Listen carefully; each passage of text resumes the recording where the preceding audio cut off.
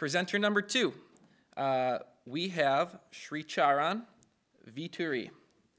So from the Mechanical Engineering Department of Engineering and Applied Sciences, Sricharan has the unique ability to speak 5 different languages. What's more unique is he's watched Batman Dark Knight 72 times. I don't know how you found time to write this between watching all the Batman, but I'm looking forward to hearing it. His topic, non-invasive imaging biomarkers for risk stratification of brain aneurysms. If you're ready, set, pitch. Did you know that 1 in 50 people in the United States alone has a brain aneurysm?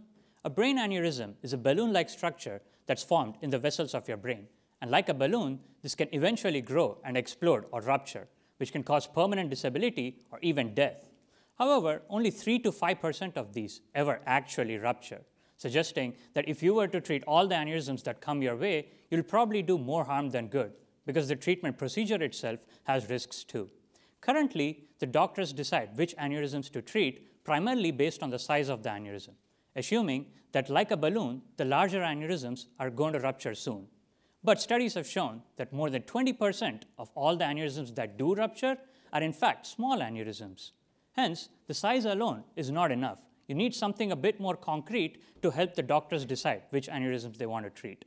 Recently, a phenomenon called vessel wall enhancement has emerged as a potential solution to this problem. Vessel wall enhancement is a phenomenon wherein the doctors inject dye or contrast into your brain vessels. And this contrast is picked up by different parts of your brain vasculature in different proportions.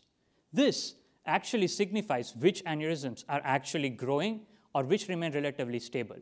This, however, is currently viewed on mere 2D slices, suggesting that it's very difficult to understand this phenomenon. And doctors kind of find it hard to agree with each other on what's happening there.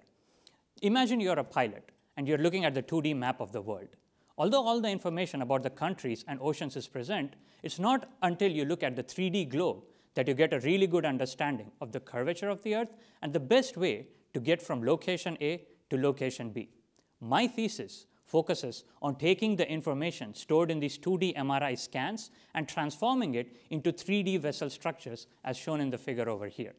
Additionally, we also provide a heat map or a color-coded map which signifies how much of this contrast is absorbed by different parts of the cerebral vasculature. Additionally, this is also a 3D structure, which gives additional insight and understanding into this phenomenon in 3D space to the doctors, helping them agree with each other a bit more. But that's not all. I also use pattern recognition to look at this distribution and provide insight into whether it's a high-risk aneurysm or a low-risk aneurysm, thus helping the doctors a bit more in their decision. Ultimately, the goal of my project is to help doctors provided with a tool which can be used as a bedside tool, which they can use readily to make immediate and informed decisions and help save lives across the globe. Thank you.